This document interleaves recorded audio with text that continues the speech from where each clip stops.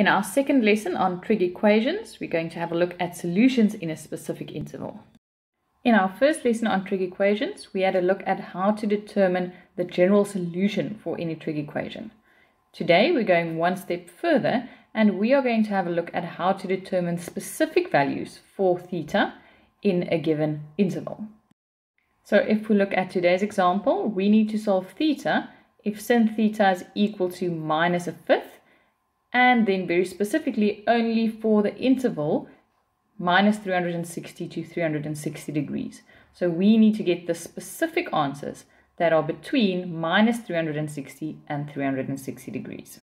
So we're going to start off with exactly the same steps as determining the general solution. And our first step is to get the trig function and angle alone. And in our case, sin theta is already alone.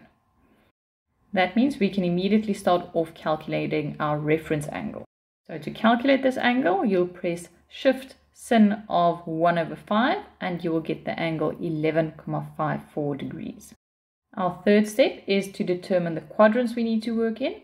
And because we are looking at sin, where it has a negative ratio, we're going to work in the third and fourth quadrants. Our next step is then to add the correct reduction formulas. And for our third quadrant, we are going to add 180 plus. For the fourth quadrant, 360 degrees minus our reference angle. And then we know that we can add any number of 360 degrees to get another solution. And our final step was then to simplify. In our question, we were given a specific interval, so now we need to go one step further and calculate the specific values for theta that are in this interval. For this, we are going to substitute k with any integer, and we are going to start off substituting k with 0, meaning we add no 360 degrees. So in our third quadrant, we will have the option 191,54 degrees, and this is in the given interval.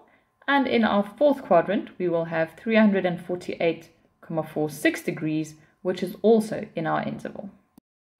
If we then go and substitute k with 1, we will add 360 degrees to both quadrants, and that will give us the option of 551,54 degrees and 708,46 degrees, and neither of these two are in the given interval.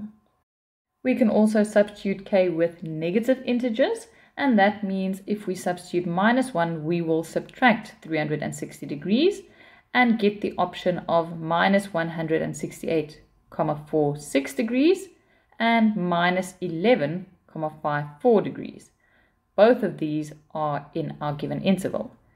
If we now go and substitute minus 2, you will see that both answers are smaller than the interval.